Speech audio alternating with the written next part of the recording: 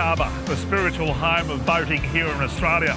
Not uncommon on a day like today to see the blue water of the harbour turn to white with the wake of all sorts of ships, be it ferries, sailing boats, passenger cruise lines or fishing boats like this one. But I can tell you on the water today there is one boat that is truly unique, one that stands out from the crowd as one of a kind. But I can promise you it's not going to be one of a kind for too much longer.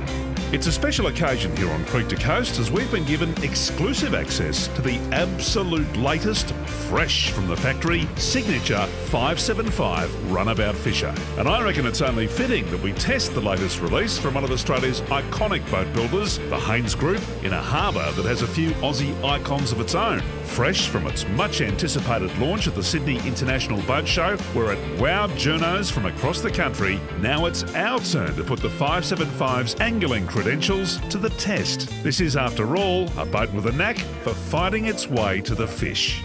Excellent chance to pick up some bait on the way and take a look at some of the Southern Ocean fish that we might be catching today. Let's go and have a look. Showing us around are a couple of mad keen fishers, Stuart and Gordy from Signature. Check out how fresh these are, Dino. Are we going to eat them or fish with them? Oh, we'll fish with them, but we might eat them if that doesn't work. With the bait on board, it's a scenic run across the harbour and then out through the heads to an artificial reef just a few k's offshore.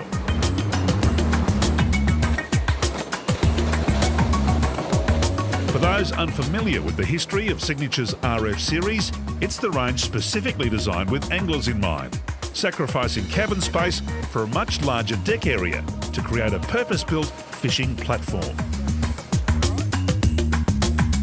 Well, Gordy, to say that I'm mightily impressed by this boat is an understatement. I've had a good look around it today and I'm not surprised that Australia's boating media are impressed by it. How did it come to be? Well, basically, we had the old 575, which was, pretty iconic sort of model for us. We sold plenty of them. And we had a bit of a gap in the range and the runabouts, so we developed the 575 RF. Everywhere you look on this boat, there's clever engineering and technology at play. From the all-new 7th generation Signature variable dead-rise hull underneath, to the Garmin electronics package on the dash, and even the intelligent outboard on the back. 175 horsepower, it gets along pretty well. It does about 75 k's, this thing.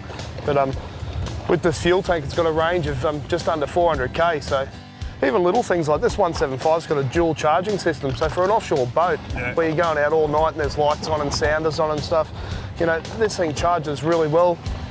It's got a split VSR system on it, so it'll charge your start battery and then flick over and charge your house battery. Like, they're really smart engines. Although we mightn't have been stretching the limits of the massive 180-litre kill tank today, the swells certainly provided an opportunity to test the stability of the new hull design in sloppy offshore conditions. But without much to show for our efforts, the decision is made to fire up the Suzuki and head back in, where it's heartening to see that even in style-conscious Sydney Harbour, our Susie fits right in with the local fashion trend. That's a good-sized squid, Gordo. Right, that's a big squid. Nice big southern calamari, I'd say, Dino. Look at that. Beautiful calamari, isn't it? Carve it up, crumb it, we'll have it for dinner.